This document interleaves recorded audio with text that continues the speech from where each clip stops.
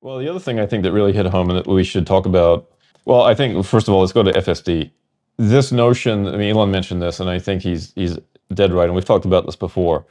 He said that we almost feel comfortable allowing people to text and drive. And he said, which is kind of the killer app. And he says it's already what people want to do. Yes. If you are driving your car anywhere and you look at the people around you, you often see them on their phones. Yeah. Right? People are telling us that's what they want to do. Tesla has the technology to allow that to happen.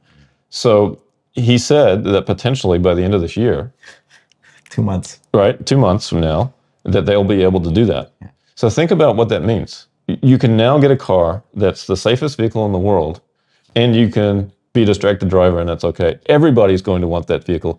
The demand for Tesla vehicles potentially will go through the roof next year. Because who wouldn't want a car where they can text and drive? There's no other vehicle on the market that would allow you to do that. FSD sales go through the roof. Vehicle sales go through the roof, which is also nice for a hedge against robotaxi. If we think that there's some regulatory issues with robotaxi that, again, Elon's not that worried about, you've got now demand coming from people for the cars and FSD. They don't have to all go into the robotaxi network. Well, there are also regulatory concerns about allowing you to text while you're driving. So I don't think you can assume that everybody's going to be able to be allowed to do that. Like, unless you just pretend like they can't market it and you just do it. But you know what I mean? Like, Well, you can't do it because it's illegal. It's illegal. Well, I think that could change very quickly. I think Tesla will have the data to show regulators that it's safe, that people don't need to monitor. Nothing changes quickly, but okay. I mean, you know what I mean? Like, it's like a theoretical thing. I just can't assume that that's going to happen again next year. Yeah, I mean, maybe Elon is being overconfident about that, and I guess we should factor that in. Again, I'm not rushing to change my model and assume a massive increase in vehicle sales and FSD sales. Yeah. But that, to me, is a source of upside surprise for next year. Yeah. And potentially in a major way. Yeah, I remember on our show last week, you said that you didn't actually add in FSD sales. It's actually just... That's right. You didn't bother because you don't know where it's vehicle, or if it's robotaxi, and but yeah, so it's like not in your model, but it could if regulation happens sooner than anybody thought. Yeah. That's right. Okay. Yeah, so that's incredible. Let's move on to the AI5 chip. One statement I thought that was very impactful. He said it's about a third of the power of an NVIDIA Blackwell. Okay, so a third of the power demand for roughly the same performance, but at less than 10% of the cost of an NVIDIA chip. That's absolutely huge. Is that because NVIDIA charges 70% margin? Well, that's part of it, but even factoring that out, it's way cheaper, right? Because the chip is purpose-built for exactly what Tesla needs. NVIDIA chips are kind of one-size-fits-all kind of approach. And I think we know that with most one-size-fits-all things, it doesn't really fit anything. You're making sacrifices for that. So that's really impressive. Then, of course, the other thing I think that's really mind-blowing, and I need to think more about this, is this idea that they're going to buy as many chips as they can from TSMC and Samsung, and it's not going to be enough. And Intel. And potentially Intel. And they're going to make their own. Right? And if I was Tesla, I mean, Intel's been handed a couple of olive branches this year, one from the US government, one from NVIDIA, and the third one may now come from Tesla. If I'm Tesla and I'm thinking about a world where I'm going to produce millions of cyber taxis and billions of robots, you need chips. So you probably want to have 1, 2, 3, at least suppliers of those chips. Yeah. Right. So it wouldn't surprise me if Tesla makes some kind of deal with Intel and also builds their own fab one day, which is kind of mind-blowing.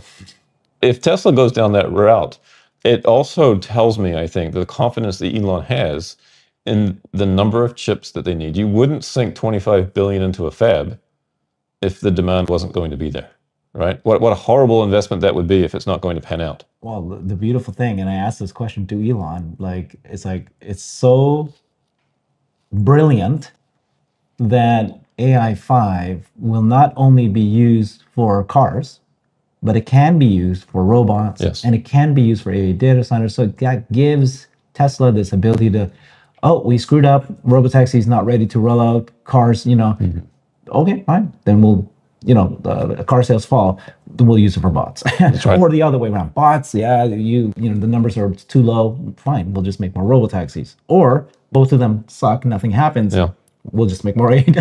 It's like a fail-safe kind of scenario. It's just brilliant. And no other company has that. No other company can say, well, I've got these 3 business lines that all use this. And then, so then it's volume scale and prices go down and everything's cheaper. Yeah. The other thing too, Herbert, on that is that these AI5 chips, the AI6 and so on, can be used literally in everything that needs AI. So it could be drones, Anything. could be megapacks as well. Product, yeah. Right? Absolutely everything. Because NVIDIA, Jensen Huang and NVIDIA talks about how every single computer is going to be an AI computer. Yeah. So any device that is any computer at all potentially could benefit from an AI5, AI6, AI7 chip. Yeah. At some point. Yeah. Okay, wow. Okay, so what else? Well, he said that Tesla's already the biggest robot maker in the world, and that's true. He also talked about distributed inference, potentially one day having 100 gigawatts of distributed inference, right? That's a massive supercomputer on wheels, right? And potentially owners of vehicles could get some compensation for that. He talks about the car being bored, sitting around doing nothing. Because the AI 7 chips are so powerful, they don't need that power. They can just use the one, literally that whole thing about we only use 10% of our brains. Yeah. So you can use 90% to do other things. And I think it was kind of funny because conceptually he's like, well, I thought about if I was trapped in a car, what would I want to do?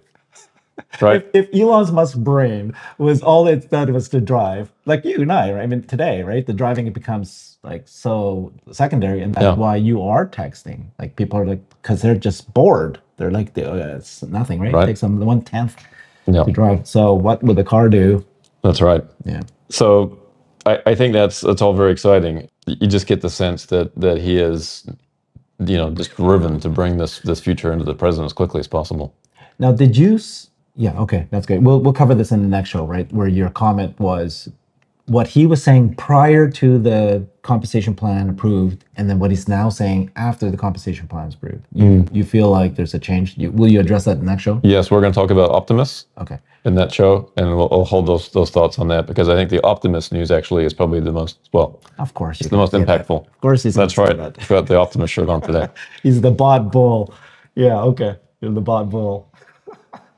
Yeah, and again, Elon's reaffirmed that is the future of Tesla. It'll be, Elon has said, and my models back him up, it's going to be at least 80% of the market value of the company one day. Awesome. Thank you so much. Thanks, Herbert. Together.